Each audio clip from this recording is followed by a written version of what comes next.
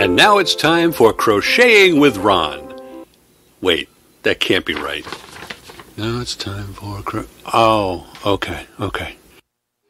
Now it's time for Crotchety Old Ron. That makes much more sense. You're listening to The Ron Van Dam Show on New England Broadcasting. Good morning, good afternoon, good evening, good night.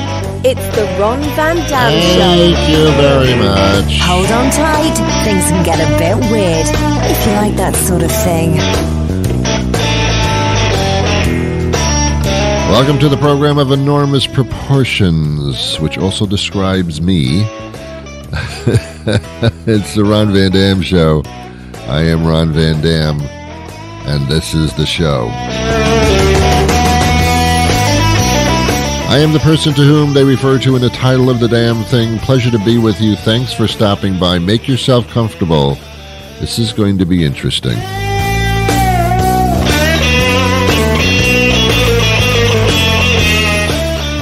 I know that for a while we've been trying to stay 6 feet apart. Now I am thinking of about 10 miles. How about that?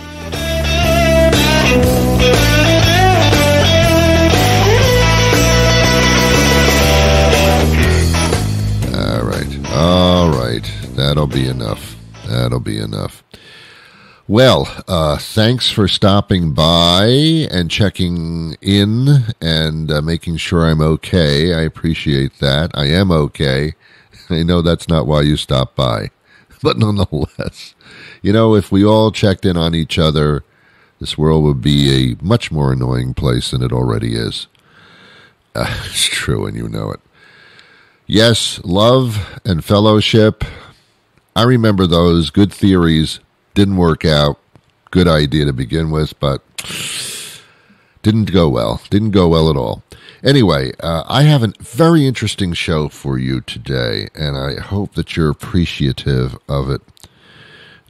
Today, I am going to talk to a couple of ladies who are much more intelligent than I am. I know many of you are saying that isn't really saying very much. No, it's not. But nonetheless, I have a very interesting show. This is about the many sightings that people have been having in the skies. Not in disguise, wearing a one of those phony glasses with the nose attached and the mustache. Not that kind of disguise. The skies up above. There have been numerous upon numerous sightings of unidentified flying objects, things that we see up there that we can't explain what they are. Pilots and people of great stature are basically saying, we're seeing weird things in the air. We don't know what they are. Strange craft that can do things that our aircraft can't possibly do. It's not possible. This has been going on for decades and decades and decades, actually since the 40s. But now, with the onslaught of the video cameras and technology, we're having trouble trying to explain these things. They're not all weather balloons, as the government used to call them. So what's going on? Are there beings from another world that are spying upon us? Are these from other countries spying upon us? Or is this phenomenon that we can't explain coming from another dimension? Are my shoes getting too tight? Am I seeing things that aren't there? Or am I all of a sudden seeing things that are there and I don't know what they are? Well, recently, the United States government, remember them? They released statements and videos of unidentified flying aerial objects that they're admitting we don't know what they are. I can't explain them away, the government says, because we don't know. Does it make us nervous? Does it make us inquisitive? Yeah, both those things, I suppose. So today, these two scientists and experts are going to tell us what's going on with the releasing of all these videos and pictures of things that the government can't even explain. What's going on up there? Fascinating stuff. So that'll be the crux of our show today. I don't know what crux sounds like, something that remains on your body and you need to shower to get it off. I woke up this morning. I'm all cruxy. There's crux all over me. Take a shower. Take a shower. Anyway, that's what we're doing. I mean, that's what I'm doing. We might as well get right to our guests because this is pretty awesome.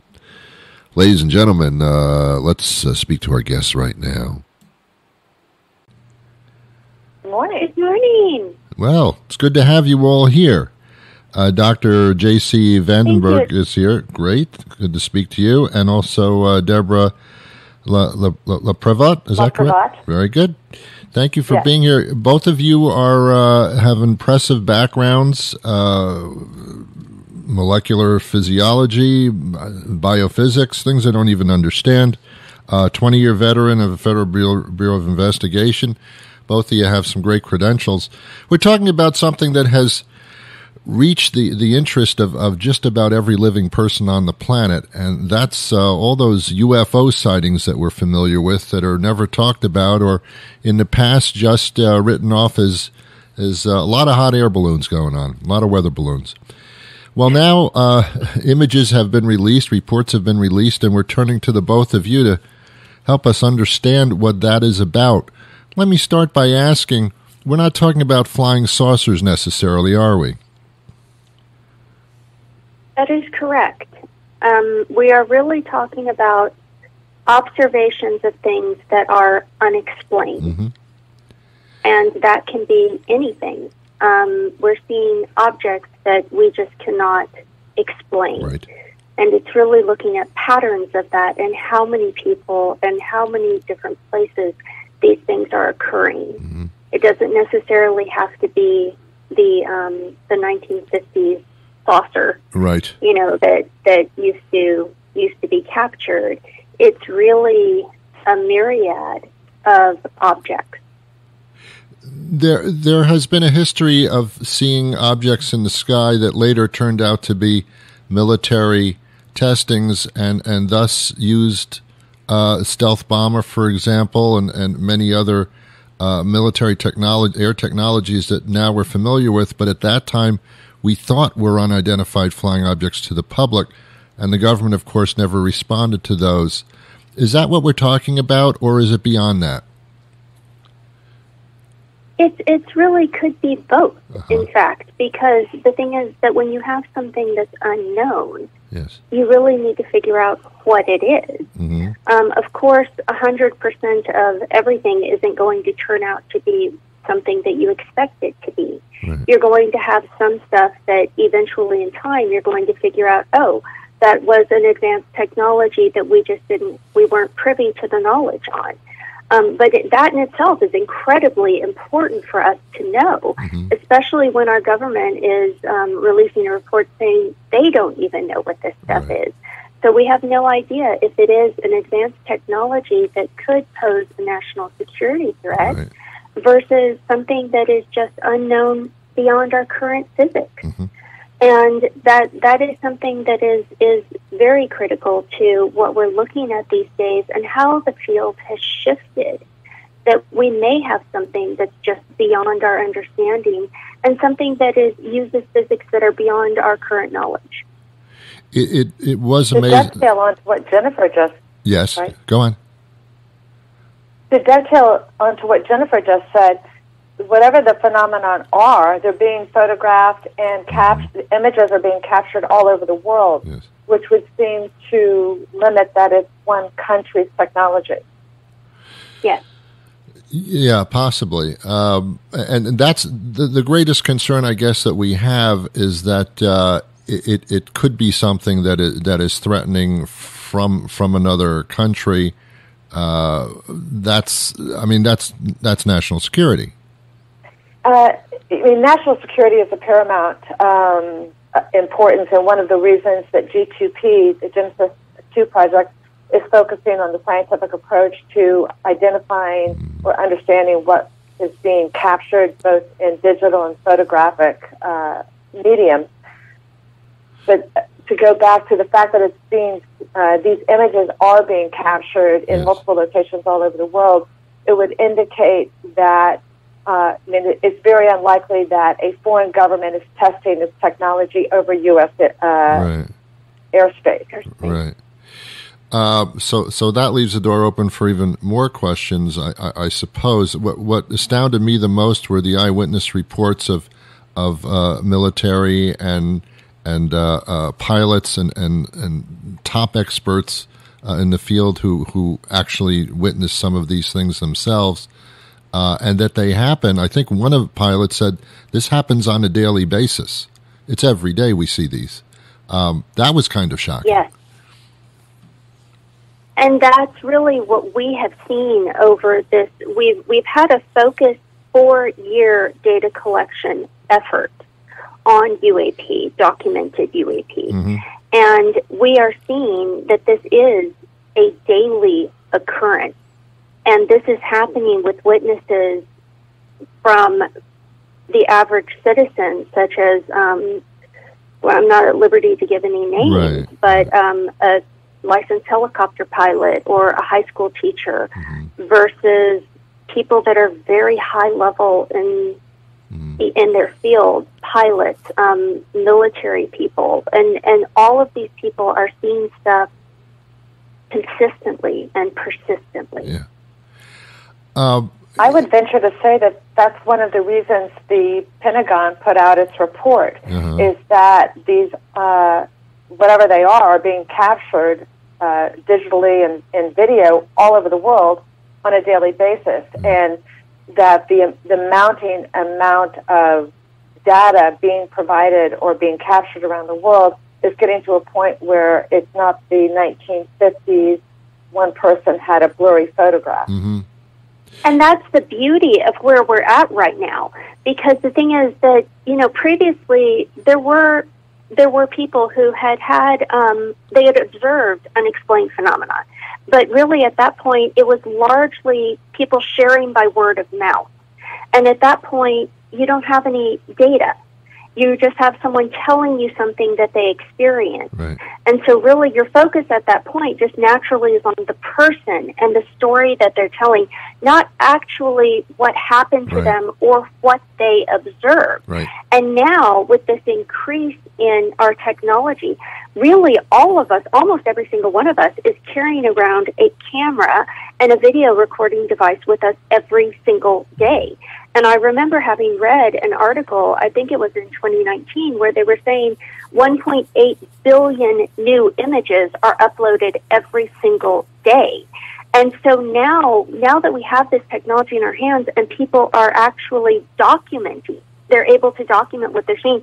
There's also, you can't discount that the advances in our videographic and photographic technology, the advances that we have now are in our industries. So our military jets have more advanced technology in order to capture things that they see, as well as even, the different commercial industries. And at that point now, we have a critical mass of data. And so that's the point that we're at, and that's where G2P is so excited to be entering this field, is that really we have evidence now that we never had before, and we have data that we've never had before, which can now be assessed scientifically rather than just as a story someone is telling. Interesting. What would one do with this data? I know that there are committees that are involved, but they're not the experts. So what does one do with it? Well, I think with any data in science, there's always great potential with it. Mm-hmm. You typically start assessing a piece of data or an observation to follow a certain path that you're interested in, you're thinking about, which would be, of course, we're thinking with technology, with vehicles, with how things move. And however, as you get information and findings from scientific study, you start to understand how those things are applicable to other fields. So, for example, in studying these UAP that are being documented, these UAP are really, they're showing us movements that are beyond our physics. For example, the acceleration speeds are beyond anything that we know of. Right. The directionality. So you have something going in a certain direction, and it will make a 90-degree angle turn in the blink of an eye. Right. We don't have, as far as we know, we don't have that capability. Right. And when you're studying this kind of stuff, if you could use the information over a long period of study, if you could use your findings, what you could do, for example, is you could apply those findings to reverse engineer, say, a material, a micromaterial, and that micromaterial could be used in the human body for some kind of therapy. So really, in the study of these things, whatever they turn out to be, then we will be getting new knowledge. And new knowledge is always good, because when you have innovative thinkers in all different fields, they're able to recognize how that new knowledge is going to be able to be applied to their field and to benefit their field. Interesting. There are two things working against each other, and I want to see if you fall in a category or if that's possible. One is that because we do all have cell phones and we have pictures readily available, we don't have to carry cameras around with us. They're always with us. That's why there are so many more images, because when sightings occurred in the past, there was no way to document them, as you said. They were just witnesses, and that was that. So my question is, are there indeed more, or are we able to see more that was always there, but we had no way of getting it to this level as far as discussion or proof is concerned? Also, on the other end of technology, every consumer has the ability to Photoshop pictures. Of course, eyewitness-wise, that's a different situation, but there can be a lot of that as well. So, I mean, which way is it? Both ways, or which way is this going? Well, with your first question, that's kind of the $1 million question there. How would we know that? At this point, it is possible that we are just capturing more. Right. That this really has been going on to the same extent this whole time, but now we're able to capture it. Right. That's a very, very likely possibility. The second thing that you brought up is very interesting, and that is something that we're very concerned with at G2P, and that's why we've very carefully structured our scientific approach to address that as well. And so with the G2P, we're really unique in the way that we approach this scientifically, from a bona fide, empirical scientific approach. And in that case, the very first step that we follow with any documentation that we're presented with is to have it digitally, forensically assessed. And we use one of the most reputable teams in the nation that work with our court systems. They work with the government. They work with the FBI. They work with police departments all across the nation. And what they do is they do forensic analysis of the digital image itself. And there's really two parts of that they're looking at. This is the very first step, is that they're looking at, was the image manipulated? Is there any digital signature of photoshopping or even subtle enhancement? Like that is considered manipulation. Right. And that would be like if you took a selfie and the light was a little low, but you wanted to kind of change the light to bring out your face a little bit more. Right. That is still manipulation. So we need to ensure that these are the original photos, and that these, or photos or videos, that they really represent what was captured, what the image captured. And the second part of that is that it has to look at and see if the object the object of interest that is in the photograph or the video, if that is actually just an artifact of the technology itself. We need to rule that out. Is this a lens flare from the sun? And so there's really those are sort of the two key pieces. There's other parts that come into this, and I won't bore you with the details. But it's important also to say that what digital forensics analysis does is it doesn't tell you what something is. Mm-hmm. It's not going to interpret what they find. Right. It is strictly looking at the actual evidence and making sure of its integrity and its authenticity. At that point, then, we're able to move forward with something as a bona fide piece of data. Okay. As far as this government is concerned and other governments around the world, it has always been the policy to explain it away as something simple, so that you would say, "Okay, never mind. I thank you for explaining it." That seemed to, with these revelations, these reports, it seems that they gave up on explaining things away, whether they could explain them away or not. In other words, explanations were given for things that they didn't have explanations for. It was in order to make the public feel like, okay, no, it's not a big deal here. What I think you addressed this somewhat before, but where was that shift? When did that shift take place? Where, all right, we admit it, we don't know what these things are. We're not going to make excuses anymore.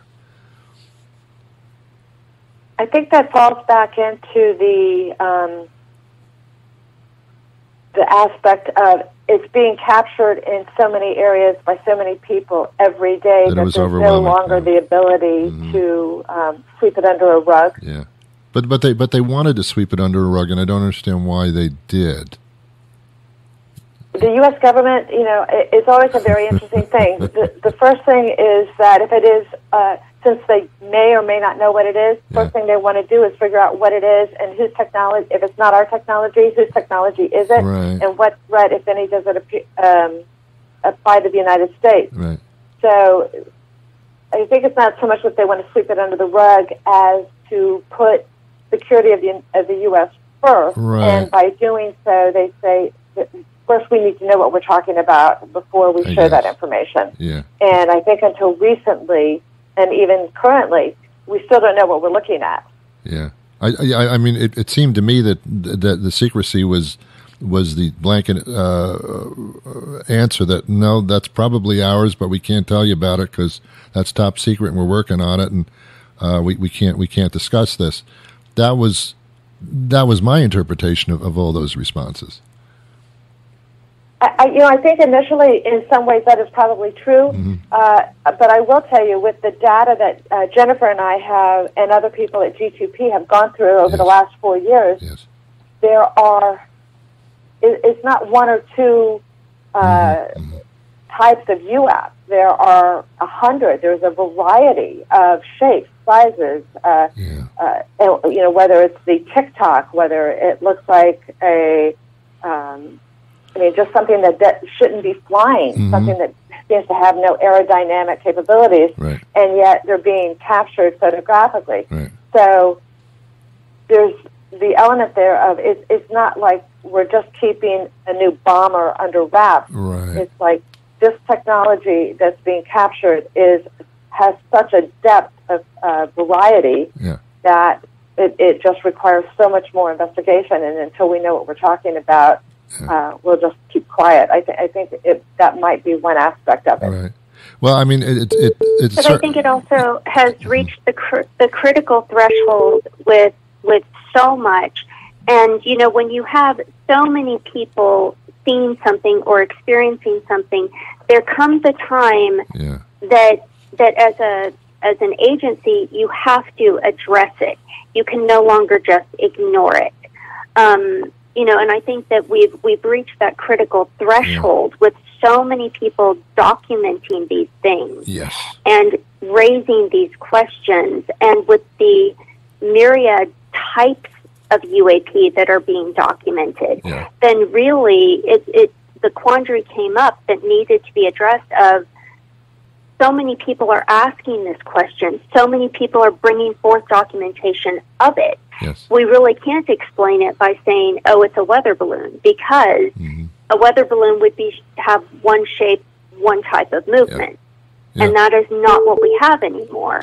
And then also with that, with that mass of data and the mass of people coming forward and talking, there also becomes almost a dangerous level when people just are speculating wildly, and then it becomes a conspiracy theory, and that can be dangerous in itself too. Yes. And so I think that the government has been pushed to a point just by the mass of data itself that they have to address it, and they just have to say something. And at this point, I like the way that they said, yes, some of it is explainable. We have looked into this. We are pretty sure it's this, versus we have no idea what this is. Right. Well, and I think that kind of transparency is important for putting people's minds at ease. Yeah. I think that could be a strategy, a governing strategy, but in a good way. I mean, these are supposed to be the days of transparency, as opposed to the conspiracy, which is what we went through for a period of time here. And you're right. I mean, the videos are very different than blurry single-shot photographs. Very, very different. Where would people go to get more information to hear more about this? They could go straight to, we have a website. It's www.genesis2project.com.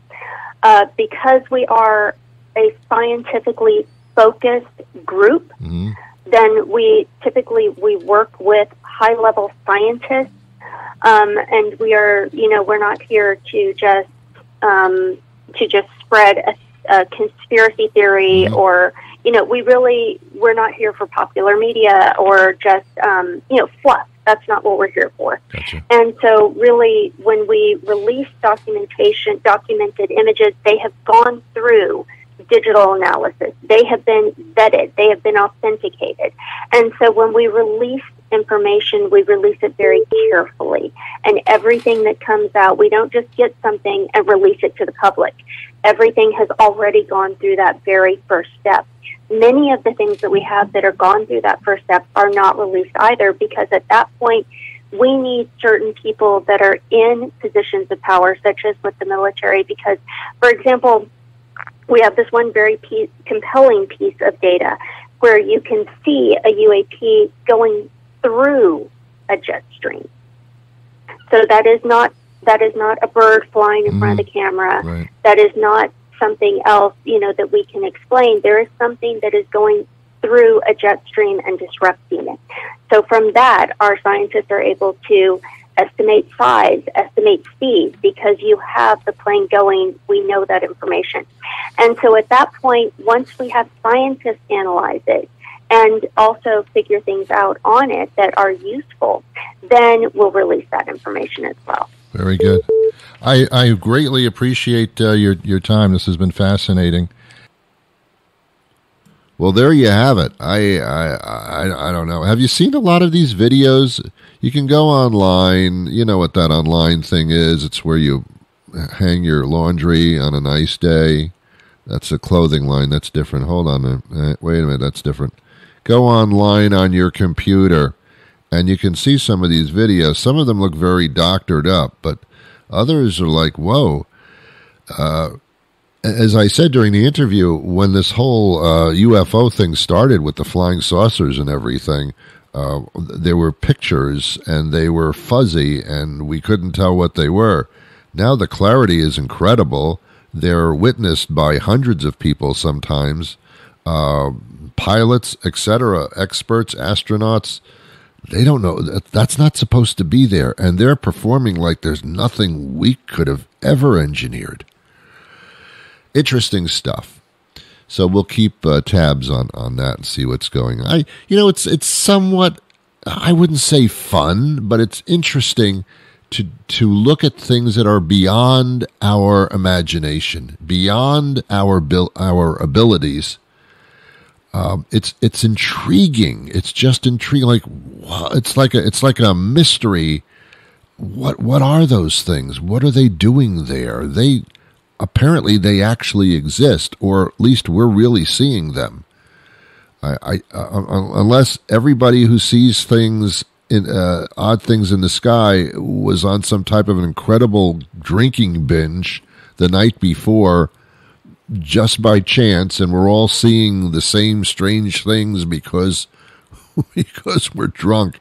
I don't think that's the case anymore. These sightings used to be from people in trailer parks in Oklahoma and Mississippi, and I'm not putting you down. I'm just saying that's where you live in trailer parks, and you were the people that used to view these strange things in the night sky. Part of the reason was that the sky is very, very clear and unobstructed with city lights and street lights in those trailer park areas in Oklahoma where there's a tornado probably coming tomorrow. The Tornado Alley place. And we were all saying, why are these extraterrestrials, if there are any, why are they visiting people in trailer parks? You're not getting a true representation of the people in this country. But then the sightings are over cities, in the skies above, suburbs. I mean, like, whoa. So anyway, I hope that you enjoyed the program today. I'm going to be back again tomorrow with a brand new show. Until then, ladies and gentlemen, you've been wonderful. You really have. I wish you peace.